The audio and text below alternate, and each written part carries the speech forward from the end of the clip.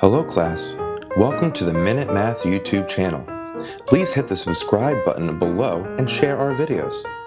You can also find great math content and links to all of our videos at www.minutemathtutor.com. Alright now, enjoy the lesson.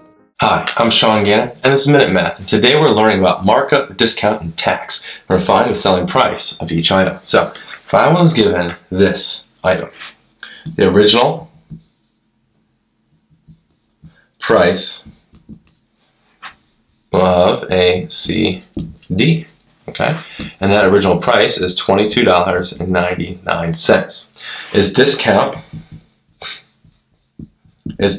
is 5%. All right.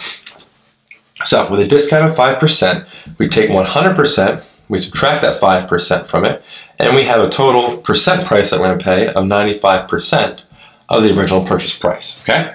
So now our calculation: take $22.99. We multiply that by 95% as a decimal, 0.95. And that gives us a final answer, discounted price, of $21.84.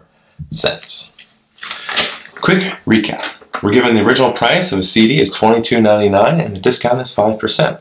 Well, if discount 5% means we pay 95% of the original purchase price. Now, original purchase price times 0.95, 95% as a decimal, gives us our final answer, $21.84. Hi, I'm Sean Gannon, the creator of Minute Math, and if you like this video, please hit the like button that's right there. If you have a mathematical question, just add it to the comment section below. And lastly, if you want to see more videos just like this one, hit subscribe. It's right there. But as always, thanks for watching.